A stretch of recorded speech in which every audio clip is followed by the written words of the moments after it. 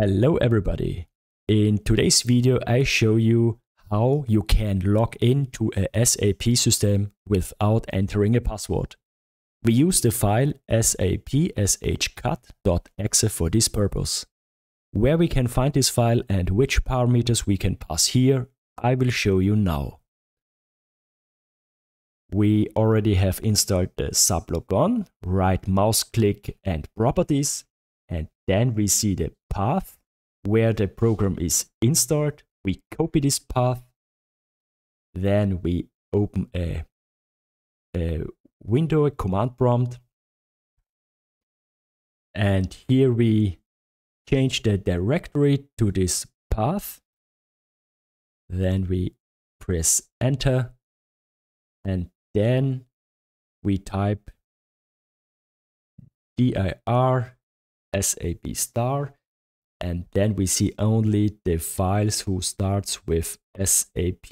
And this file we need today, SAP shcut. And how to know which parameters we can pass here, we type SAP shcut minus question mark. And then we see here a window with the different parameters for the startup, parameters for the log on, the user identification, then the system identification, and some function identification, for example, to call some transactions or to run some reports. So, and how to do this? We need a batch file. So right mouse click new, but first I want to check if you see the extensions of your files in the Windows Explorer. This is important. So for example, XLSX for Excel. If you don't see the extensions, click on View, then on the icon Options, then on View again, and uncheck the checkbox Hide extensions for known file types. Then press OK, and after that you should see the extensions of your files. So now let's create a new file. I use the text document here, and then mark all, and I name the file like the name of my SAP system, ABAP 752, and the extension here .bat for batch. Then press enter, then we get the message about the renaming.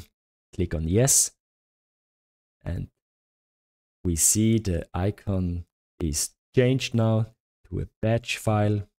Then we click right mouse click, and I open it with a normal text editor. And this is the empty batch file, and here we write some commands. Start, then the file name SAP shcut, next the name of the system, and we see the system in the SAP logon, the folder connections. We see the name of the system, then the SID, IP, instance number, and so on. And we need the system, the SID here. So I type here NPL. Next, we need the client. And we find the client if we double click here on the system. This is the first input field. In my case, the client is 1.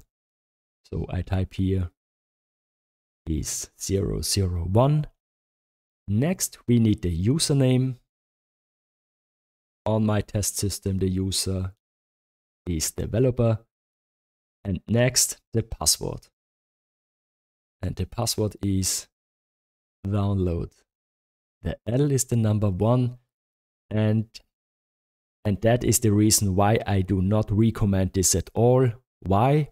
The password is stored here in plain text, and this is of course a big security issue. But I'll show you how this can work.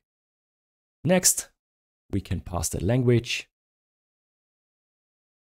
Language is EN for English. And let's save the batch file. And now let's do a double click. And the system should open. Okay, there's a security question. I allow this. And here we see the system is started. We have a SAP window here without entering the password. So let's close this window. And next I show you how to call a specific transaction.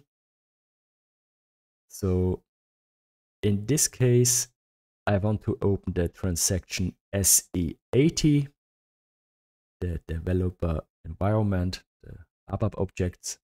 For this I type command is the transaction SE80, and next the type, and the type is transaction. Then we click on save and we open the batch file again. We run the batch file again. And now we see the window is opened. And here is the object navigator, the transaction SE80. And I can also run programs with the batch files. For example, let's start the program set sub version. So close this.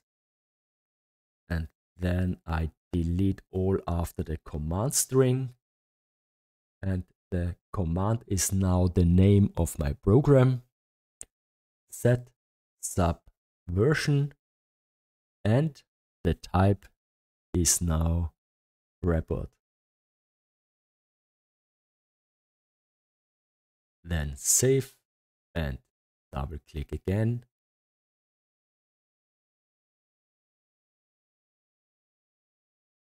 And now we see the program is directly called after the double click on the batch file. And we see here the content of my program. Yes, next step is to subscribe to my channel, give me a thumbs up and write something in the comments. I would be very happy about that. Thank you very much and until the next video.